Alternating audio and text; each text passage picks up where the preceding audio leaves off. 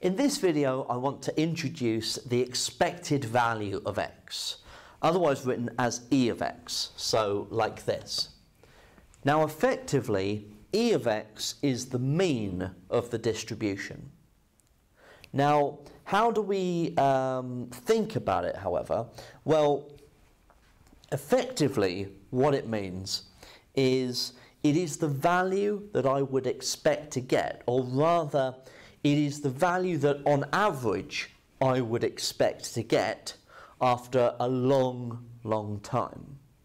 So let's say that this is a spinner with four sides, and these are the probabilities of getting each of those segments, of those sectors on the spinner.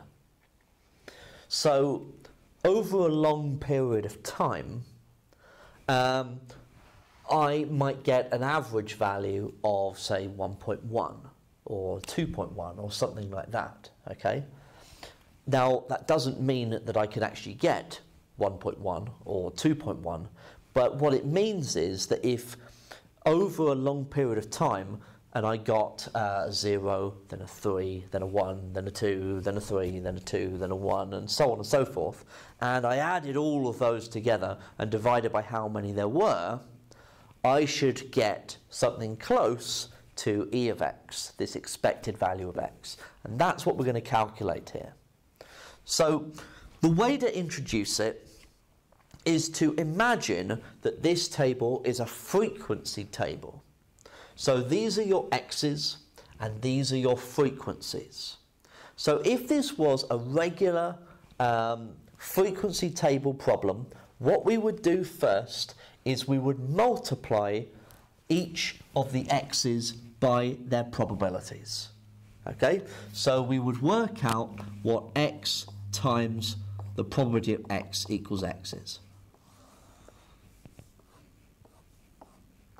So we'd multiply the x's by their frequencies. So 0 times 1/12 is just 0. 1 times a third is a third. 2 times a sixth is a third. And 3 times 5/12, well, that's 15/12, which I can simplify down to 5/4. Okay? So you get your x times f's, okay? You add them all together. So the total, so let's write this over here, the sum of all the x's times their probabilities, all the x's times their frequencies, is equal to 1/3 plus a third plus 5/4. Okay, so let's get a calculator to do that. So we have 1/3 plus a third plus 5/4, and that's 23/12. Okay? You would then divide by how many there were, the total frequency. So you would divide by the total of each of your frequencies. But of course, 1/12 plus 1/3 plus 1/6 plus 5/12 is just equal to 1. These probabilities will add up to 1. And so if I'm dividing by the total frequency, I'm just dividing this number by 1. So effectively, it doesn't change it.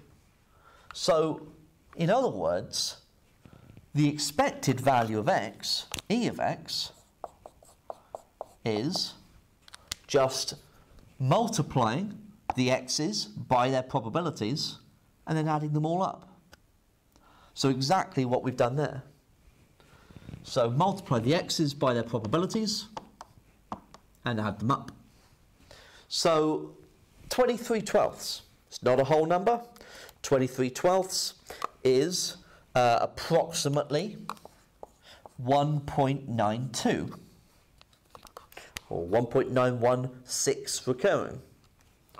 Now, that doesn't mean that I would expect the number 1.92 to appear.